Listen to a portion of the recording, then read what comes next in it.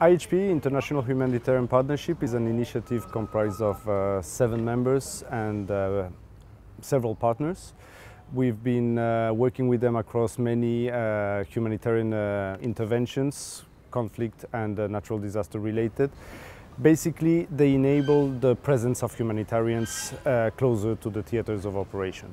So basically, at the request of one of its partners, IOM in this stance, and IOM having the leadership on this crisis response, we've activated IHP to respond to the needs of deploying office capability to be closer to the field than Cox's Bazar.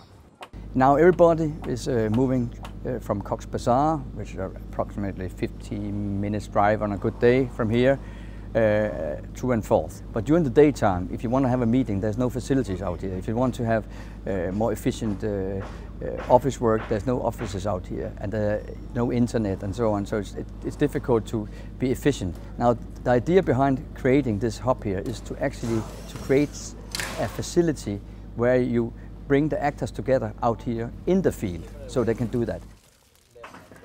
Because we're in a rush to get this up and on quickly, I think we've just broken one of the records in IHP on how fast they've been able to deploy this, and hats off to them.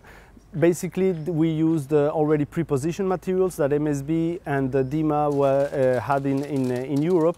It was decided to airlift them using an Antonov. To take the 2 containers of 15, 16 prefabs, all the wash facilities, all the connectivity equipment, generators, to bring them down in record mode, to land them in Chittagong, to get cranes, move them onto location that was designated, which is close to IOM log base, and set it up. And it's been working 24/7, local contractors. We always go in like we are independent. That means that we also have generators with us.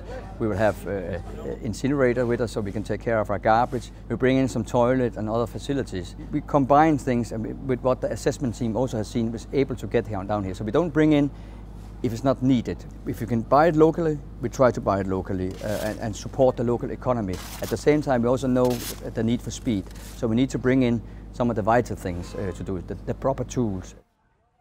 What is amounting to be a 2.1 million euro investment coming from different sources, DFID, MSB, Luxembourg, Estonia, and the ERCC, which is the Emergency Response Coordination Center from the EU system. They've come together to make this happen.